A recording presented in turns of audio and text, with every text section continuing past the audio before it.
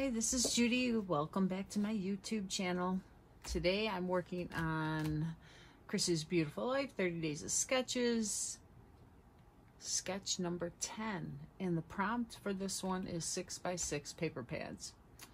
And I am not going to use 6x6, I'm going to use scraps. And I'm again using Pumpkin Spice collection from Close to My Heart because I had it on my desk, and you'll see that it fits this really good. I'm going to keep using my date stamp. I'm going to use this for my title.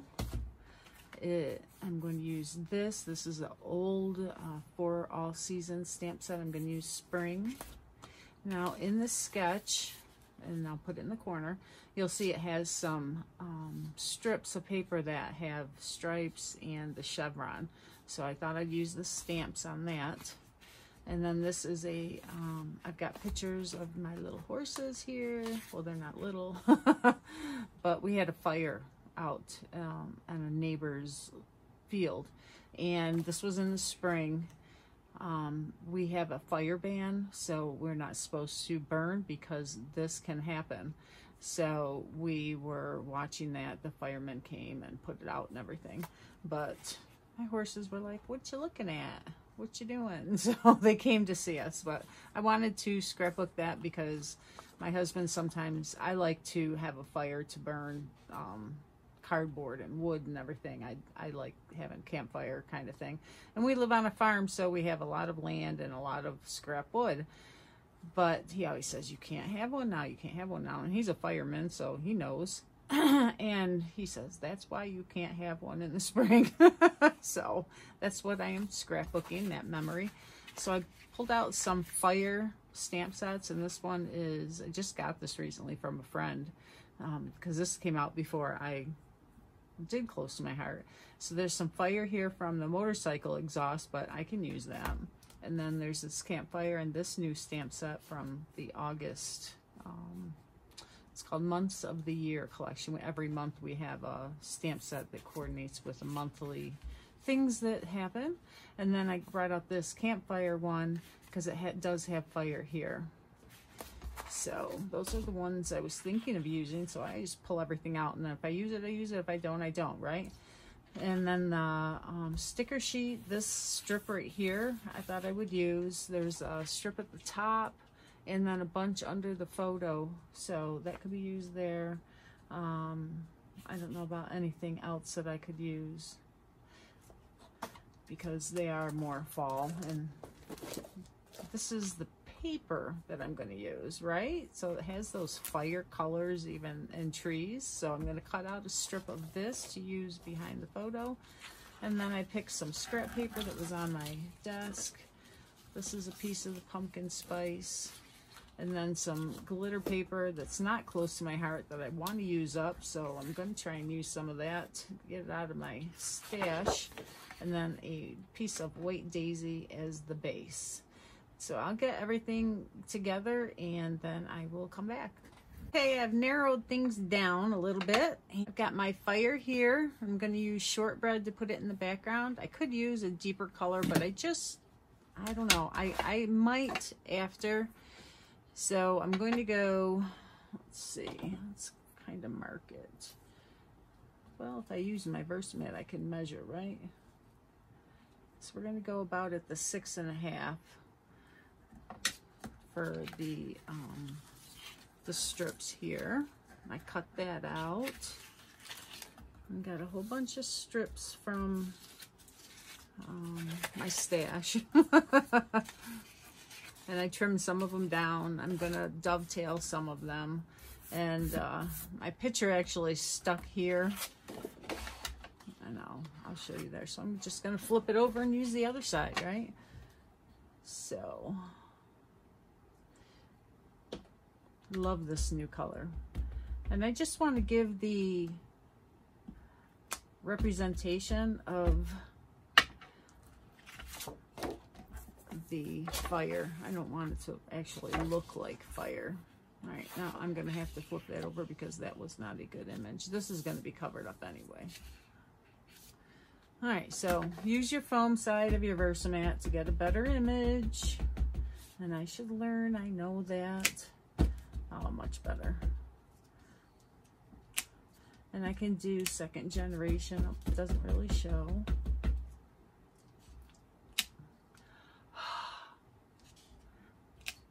Nope. That's okay.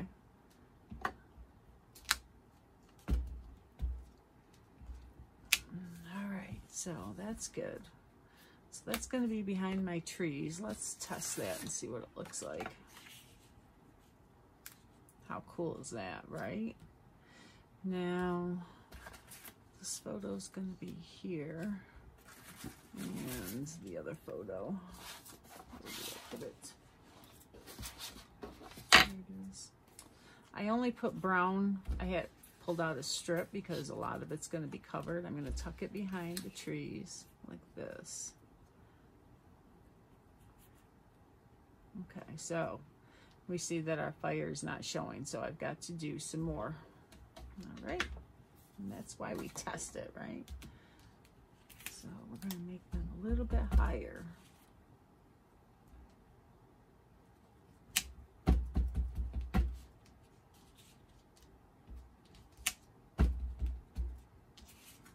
We'll have it going off of the paper. There. Now let's test it.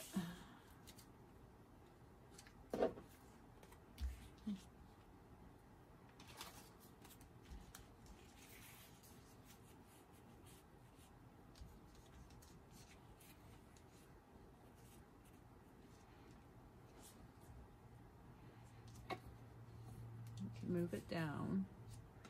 That's better. All right, I like that. Okay. I'm going to stamp my title, and I've got spring on this block. I'm going to do it on our shortbread paper with our mocha color. This is our new brown. I love this color. Not only because I have horses and that'll work great for it, but it's just a nice rich brown. I'm going to trim this out. I'm going to let it soak in there for a second. All right, nice. Okay, so I'm going to trim this out, and I'll be back in a minute. I'm going to put some glitter around the fire. All right, this stamp set. I'm going to do tone on tone for the strips that I'm going to do. So I'm going to do the mocha.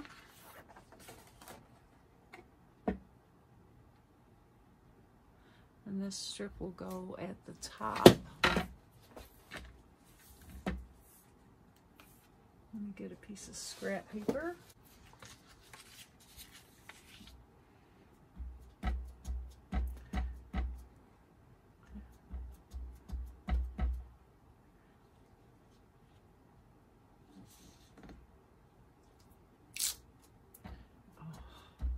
Doesn't that look great?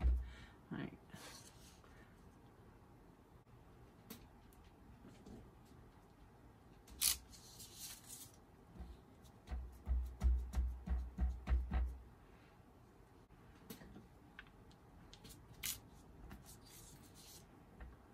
Okay, that came out really good.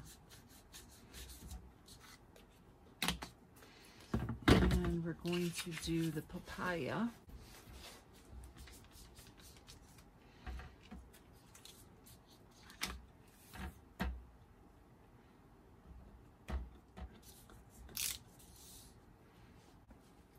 Stamped my title, which is Fireban, and cut it out on the Brothers Scan and Cut, and I have the outline left over here. And I'm going to use this as a stencil, and actually I need to put those on there so I know about where to put it. Let's see, we're going to have this here. We're going to have a strip of this, a strip of this, a little bit of that. I'm going to have the glitter up there. That's probably, I'm going to cut that down, I can imagine. Maybe some of that. This will be about like this.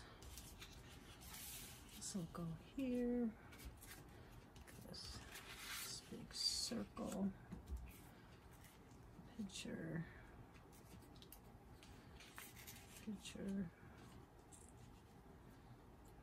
This here, a bunch of these underneath. There we go, like this.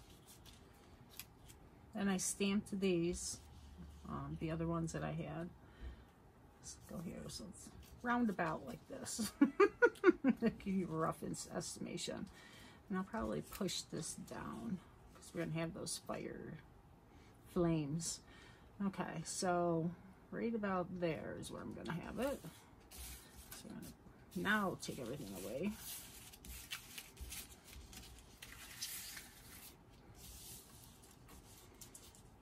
And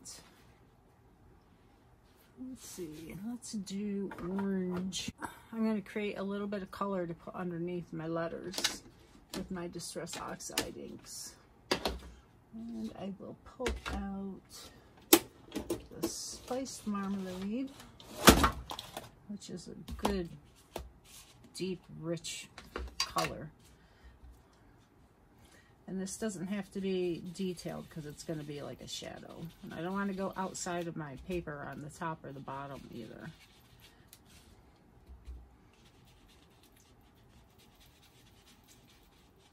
And the letters are going to be over the top, so it doesn't matter. It's going to be real slight. So it doesn't matter if it's like, it's not smooth. It doesn't have to be smooth. Oh, I went over there. Okay. That's okay. It's room to embellish, right? All right. I could have made it bigger to avoid that, but I worked with what I have. Okay, so what's going to be like now is I'm going to put this like that. Cool, cool, cool, right? Love that look. Okay. Another thing I'm going to do is we just started carrying these quickie glue pens. And this is a sticky glue, and it's a ballpoint pen, so it's real fine. And this is really good to use with really fine glitter. I wouldn't use it with chunky glitter. I haven't found it to work with that. But I'm going to use it with really fine glitter. So hopefully, close to my heart, we'll start carrying some fine glitter. Because these work really cool with glitter. And I'm just going to add a little bit of the flames here to the ones that are going to be showing. So I'm just tracing the line. I'm not being for sure going around the outside. It doesn't have to be precise. Let's see. I'll bring it over here. Okay. Maybe a little here, just in case that shows. So now I got some Art Institute glitter. It is a fine, ultra fine Malone is the color. A melon, I'm not sure how you say it. It's got an E at the end. So now you're just going to pour the glitter on where your quickie glue pen was.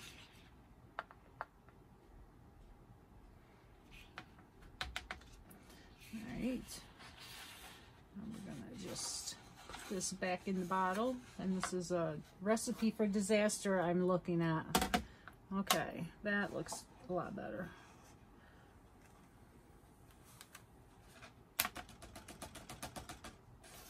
Ready? Woohoo, look at that. It's stuck right where I put it. Isn't that pretty? And it'll stay there too. All right. So let's get rid of this. And I'm going to stick some things down and then I will be back. My layout's almost done. I got a finger mark there, so I'm going to do some splatters with paprika shimmer brush.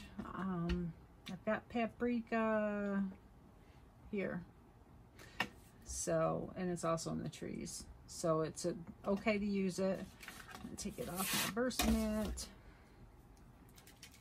Shake it up to get the shimmer going. You can hear the roller ball in there shaking it up. Don't open it over your project just in case there's a glob of ink there. Squeeze it to get it down. Okay. So now we're gonna tap.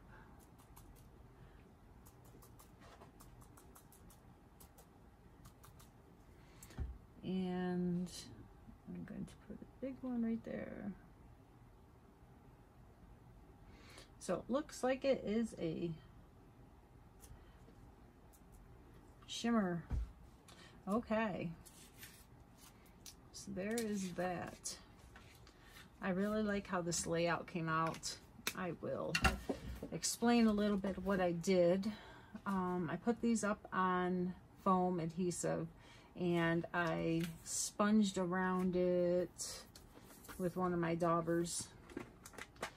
Use the brown. I use our mocha ink to sponge around the letters to give it that look of the darker outline. I love that new brown. It's perfect. That's what this brown is, and the photo mats are in the mocha. And you can see the shadowing with that sponging that I did with the Distress Oxide. So, let's see, the glitter is not coming off, just so you know. There's a couple of pieces that I need to get off of there, but it is stuck on the flames. You see it? I like the addition of that glitter paper. I should just get rid of all my glitter paper and use close to my heart glitter paper. It's so much nicer. But anyways, it's okay. It looks good. It's a good color. It matches the layout. So I added some strips down here that was not in the sketch. It's okay. You make the sketch what works for you, right? I love these guys. They were so cute that day. So I just need to do a little journaling, and I will probably type those up and print them out and put so it's small on here because I don't want to put big writing on it. The trees here, I actually cut it and layered it. So there's some trees back and then some in the foreground. You can see the cut line there because it covered up too much of the photo, but I needed to cover that part of the photo mat that I didn't have. So I made that work. And then I also layered the photo off so that it gives it visual interest. So you don't want to line things up unless everything is lined up, right? And all of the pieces are not lined up. They're different lengths, and none of them are lined up perfectly. Okay, so it just gives it visual interest. So I hope you like that. It was a fun page. I can't think of anything else that I did that I needed to explain. Love the sketches. Thank you to Christy for doing this sketch series, and to Scrap Timber, to Laura and the Scrappy Sisters to do the prompts, even though I didn't use the prompt of 6x6 photo or paper pads. So I hope you look in my video description, and there's a list of everybody who's doing videos. Some do them every day, some do them sporadically, when they can. So you have lots of inspiration. Thank you very much, and I will see you tomorrow, I hope.